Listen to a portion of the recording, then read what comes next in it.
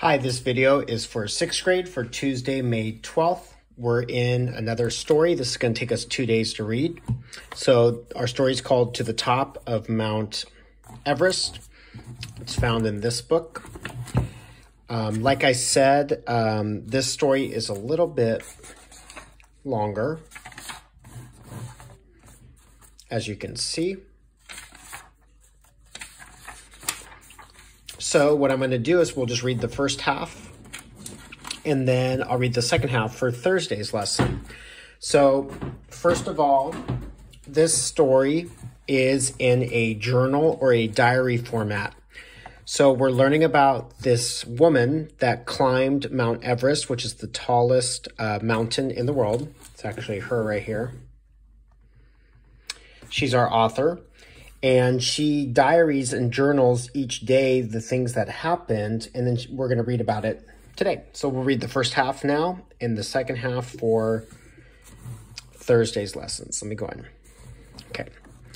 Friday, March 30th, 2007. Here we go. Kathmandu. Today is the day. Our bags are nearly packed and we're just about ready to go. I've got 11 hours to run around doing last-minute errands before our plane takes off. I arrived back in Long Beach from New York last Saturday, where I've been since our return from Cho Oyu.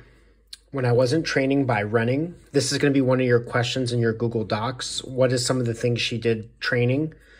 When I wasn't training by running, swimming, at the pool, taking dance classes, or rock climbing, I was taking oboe lessons, which is a musical instrument, French, and photography classes. Hopefully I'll be able to take some great pictures on this expedition.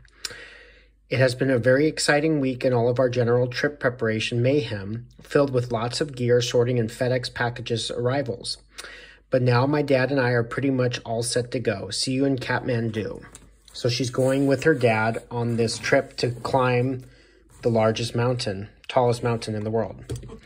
Her next diary is Monday, April 2nd, 2007, Kathmandu. After nearly 24 hours of travel, we finally arrived in Kathmandu yesterday afternoon. Doug, who's my dad, and I met up with the rest of the team, which was Victor, James, and Wim, at our hotel in Kathmandu. We had a group meeting where we went over the route we are going to take to base camp, and then we picked up some odds and ends at one of the dozens of local climbing stores. The team is flying to Lukla to begin the trek to base camp early tomorrow morning. So remember, you can see here, so she wrote this on Monday, and then she's writing again in her journal on Wednesday. Let's see what she has to say. Yesterday, after a very scenic flight and a heart-stopping landing on a small airstrip perched on the side of a mountain, we arrived in Lukla to begin the trek to base camp. Lukla was filled with excitement as porters organized their loads and trekkers began their journeys.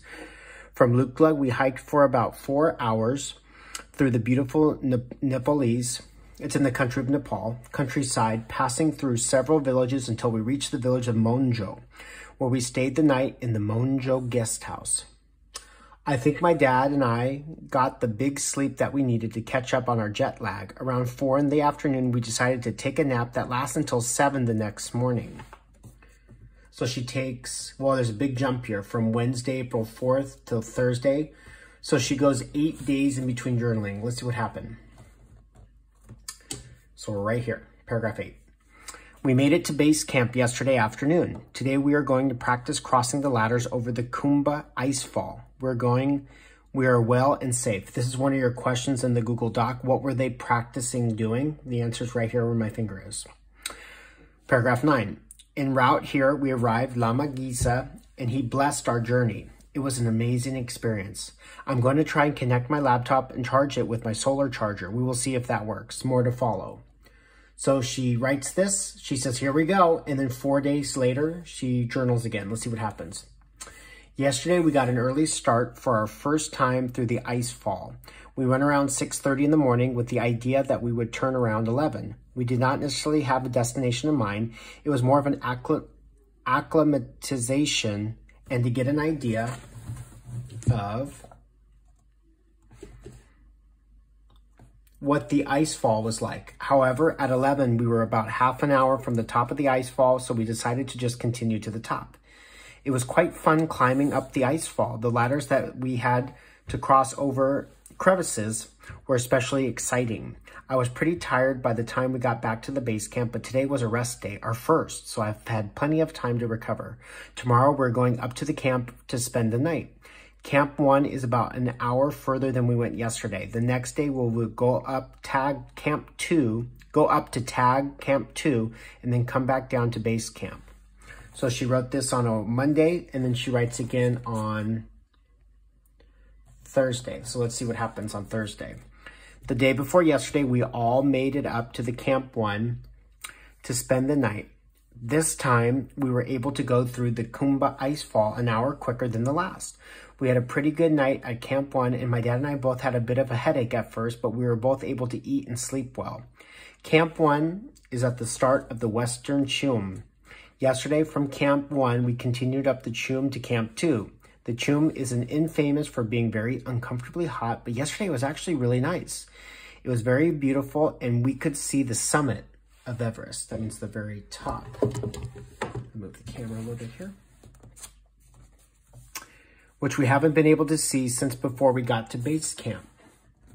After we tagged Camp 2, we came all the way back down to the base camp. It was a long day, and we all returned pretty tired. However, it was nice to be back in the base camp, and after dinner, we watched the movie Mission Impossible 3 on Ben's laptop from the London Business School team. Unfortunately, the power ran out about halfway through it, but I have been asked to charge up my laptop so we can finish tonight. Today was the puja, which is a ceremony that the Sherpas organize. A lama comes up and performs many chants to ask the mountain gods for permission to climb the mountain and to ask for protection. I had my ice axe and my crampons blessed in the ceremony. As part of the ceremony, they also put a long lines of prayer flags coming out from the stupa where the ceremony was performed. Afterwards, they passed out lots of yummy treats. So since the story is really long, this will be the last page that we will be reading today. And as you can see, that's a picture of our real author really climbing Mount Everest. While we were at the Camp 1, the shower tent was set up here in the base camp. This is also one of the questions in your Google Docs, so pay attention here. It's just a little bucket of water with a hose attached to it, but it definitely felt like 15 minutes of heaven. So this will be the last thing that we read today. So Saturday, base camp.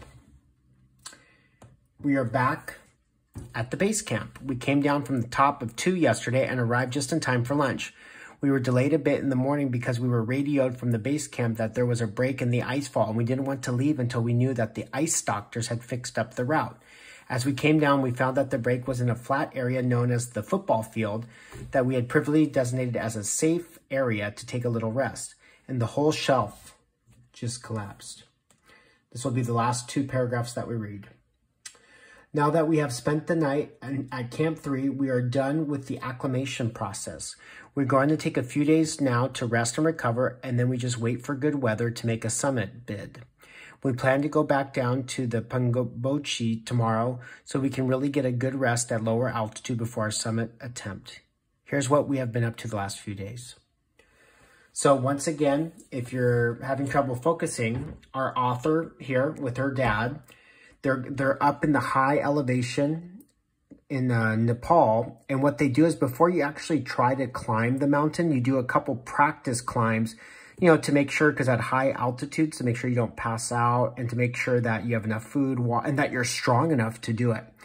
So on Thursday's reading, we're going to finish the story, and she hasn't started climbing the mountain yet, but she will soon. So see you next time.